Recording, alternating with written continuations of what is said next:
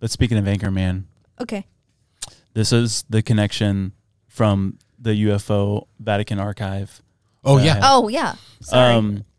I came across this yesterday, and it was the craziest coincidence. So I was watching the Y-Files, and he was talking about the structure that was found in 1994 called the Let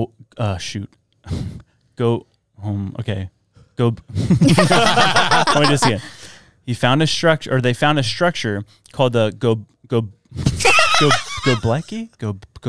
That sounds right. Gobekli? The Gobekli Tepe.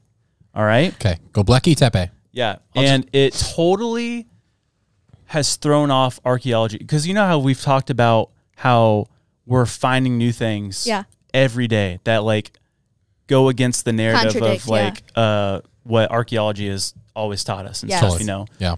So archaeology, they've been teaching since I don't even know when, that the Sumerians are the ones that had the first written language, and they're like the first fully civilized group of people. Not Mesopotamia? Sumerians. I don't know.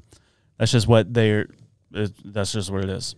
But they found the Gobekli Tepe, which is a structure that dates back to 11,600 years ago. And at that time, these archaeologists are saying that was when man was like gathered hunters, and like they lived in like mud huts and caves and stuff. Cool. Yeah. But this thing is this, I think they said it's 100,000 square foot temple, and it has these giant 16-foot pillars in the middle of them. And they're all what?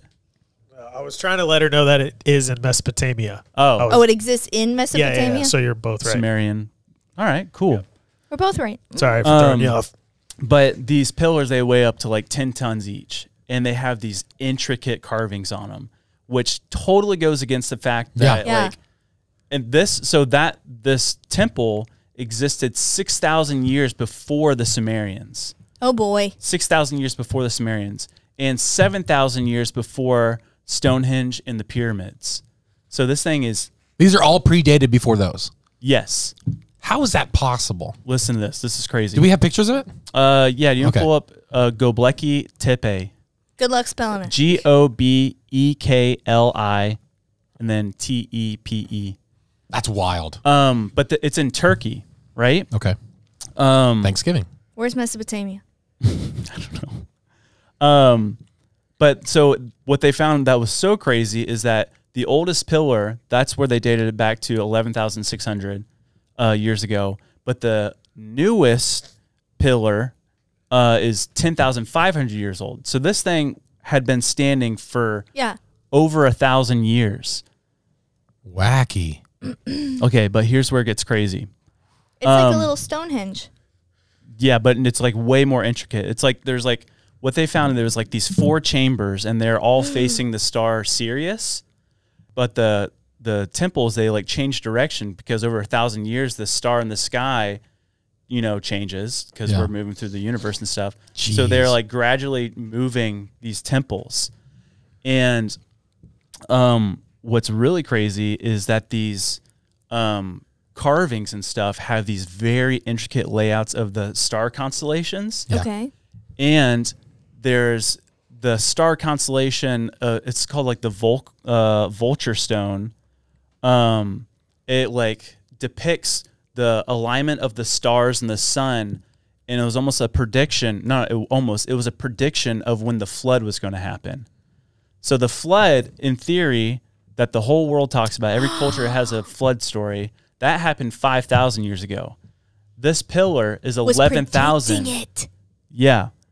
And this is the connection I'm getting to.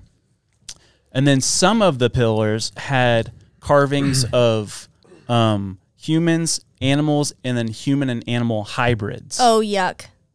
Right? Yeah. A lot of what the Book of Enoch talks about. Yeah. Of like the teaching of the stars and the heavens and stuff, Before you know? the flood as well.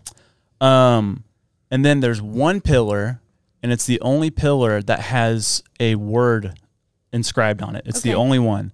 And it just says God.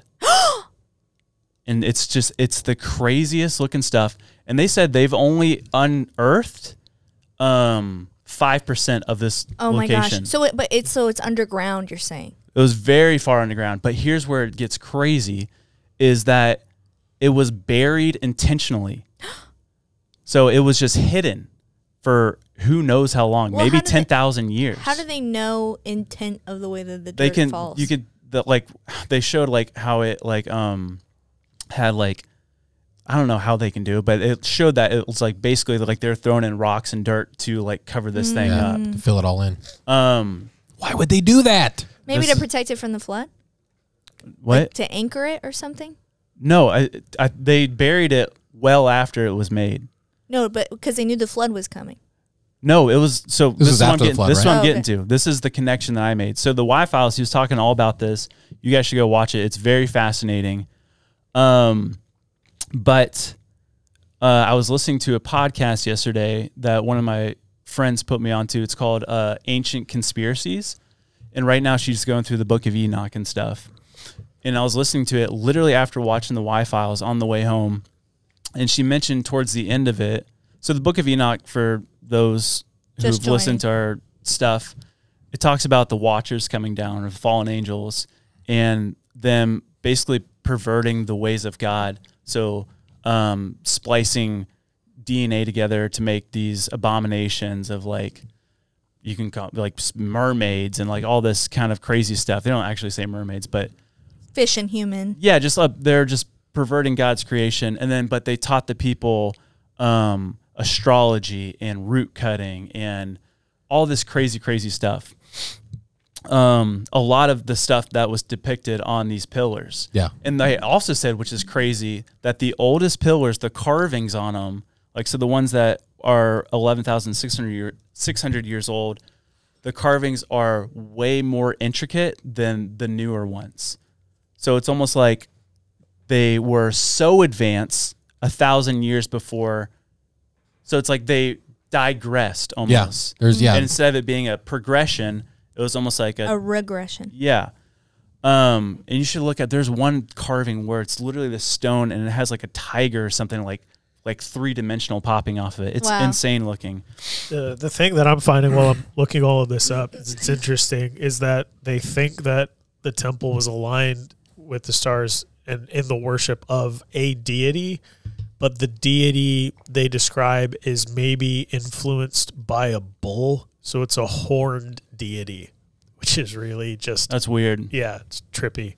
This is the connection I made. So she was talking about the Book of Enoch, and then towards the end of this episode, it was like episode 30 or something, she talked about the Book of Jubilee, which was in the Bible at one point, but when the canon was made and stuff, it was taken out. And the Book of Jubilee was supposedly written by Moses, like his own hand. But it was in the Book of Jubilee. Where was it? Book of Jubilee, chapter 8, and it talks about the son of Ham. So yeah, it would be Noah's grandson. Oh crap! I just exited. Oh, here we go. So the flood was over. Yeah. They're off the ark, and the son of Ham was born. I forget his name. Let me look it up real quick because I think it's important. Turkey.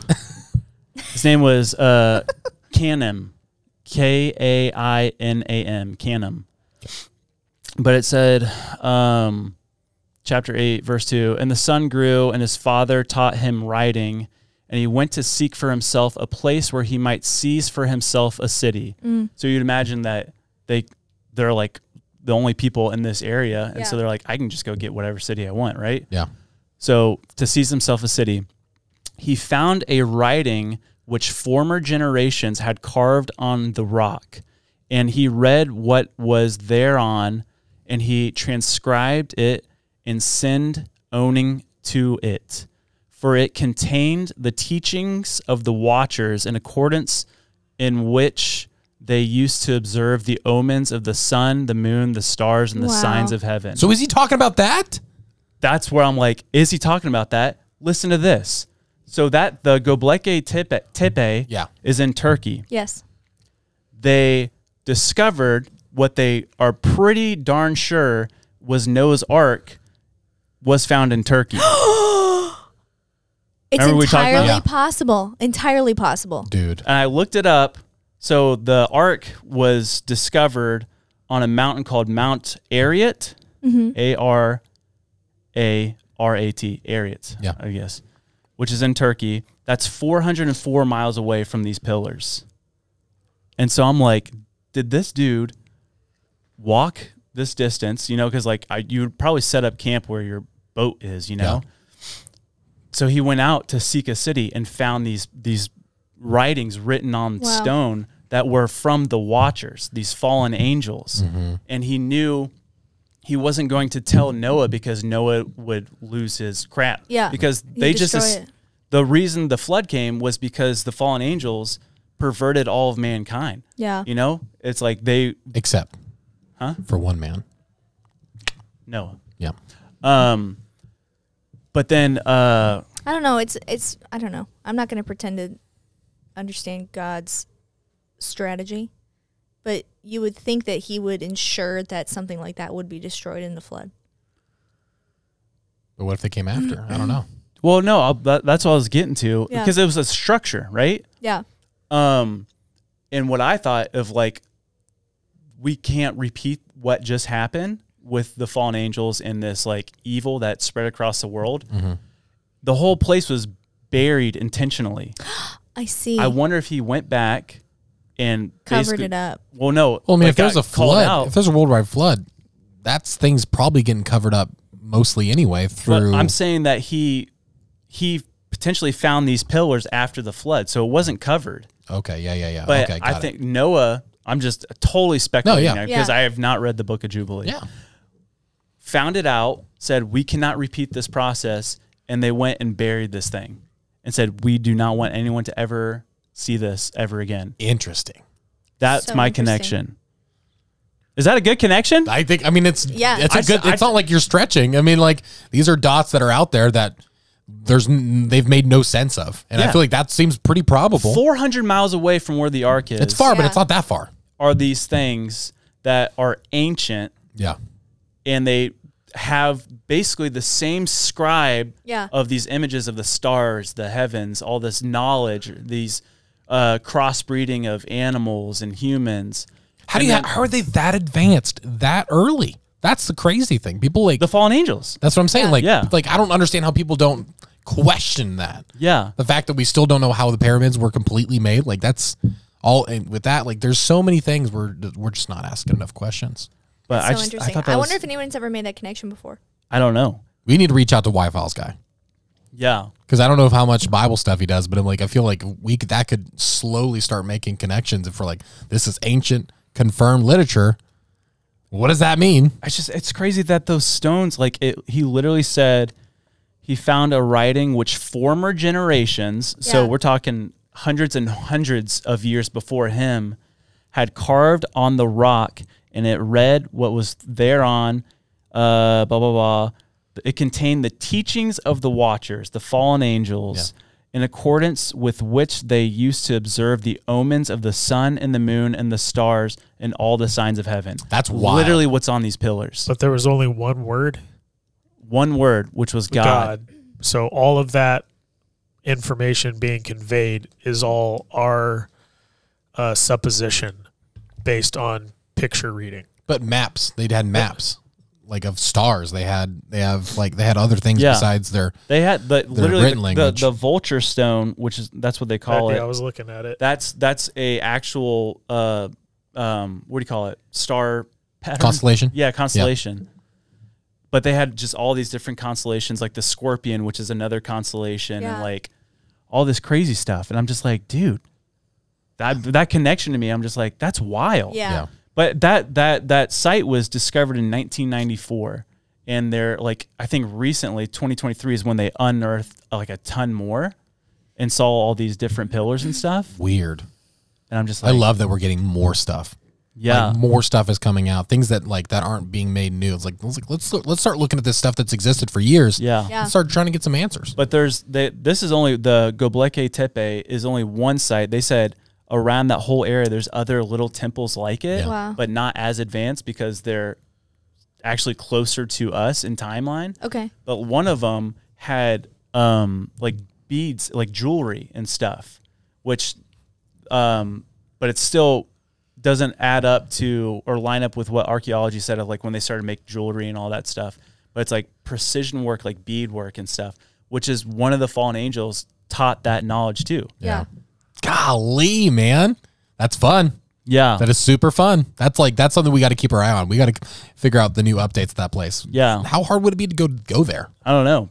Gobekli Tepe. Gobekli Tepe. Hey, you were struggling at the beginning, but now you got it. Now I got it. Speaking I got it, baby. Gobekli Tepe. Gobekli Tepe. Hey, Gobekli Tepe. I was reading, it says the G is silent. Oh. Odd. Just kidding.